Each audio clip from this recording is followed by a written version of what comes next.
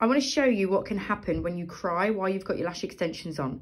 So if your client goes away and she's got, you made sure that everything is separate. You can see here, everything is separated.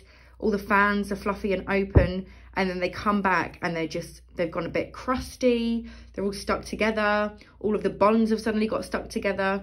I just want to try and explain what can happen if you've been crying while you've got your lash extensions on. So I've got some heavily salted water, because obviously there's salt in tears, and I'm just going to run it over the top. Okay, so we've all cried at some point where our eyes are that drenched, definitely. Now, the first thing that you would normally do when you're crying is rub your eyes. So they're rubbed, you rub them. And now I'm just going to leave that to dry and see how they brush out once it's dry. Right, I've dried these now, so I'm going to give them a brush. And they're crispy. They've gone like crispy. They're stuck together, some of them. And they're just not very nice at all. You can see the difference in them. So what happens is the salt in your tears will grab onto the lashes, and they'll be a bit pulley, and they'll just never fan out again, and they'll have like a sheen on them. And that's where the sort of crispiness comes from.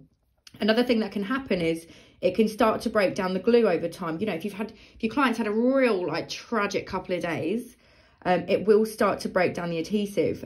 Not so much maybe sometimes that they will all come off. Yes, eventually, they will, but it will break down the adhesive enough for it to go soft.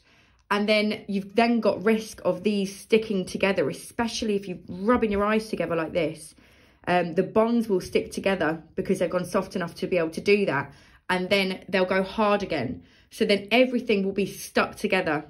So you knew that your client went away and everything was separate. It was lovely and fluffy, and it's come back and everything's stuck together. And now you're questioning your own work.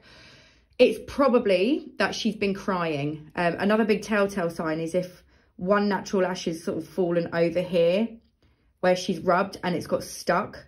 That's a telltale sign that the adhesive has gone soft, broken down. She's rubbed her eye, and then the other lashes have fallen over the top and got stuck. And that's where you're going to get pulling, irritating, itchy, that sort of thing. So yeah, if any of this sort of stuff happens on your infills, or they're complaining to you about XYZ reason, probably been crying. And I'll always say, I normally see this because of crying. And then they'll go, yeah, I was crying. So if you're somebody who's wearing lashes and you're crying a lot, you're an emotional little being, then best advice is to shampoo them. Once your crying episode is finished, shampoo your lashes. Give them a good double shampoo, and that will just get rid of all the salt. And I suppose that goes for the same as, if you're swimming in the sea.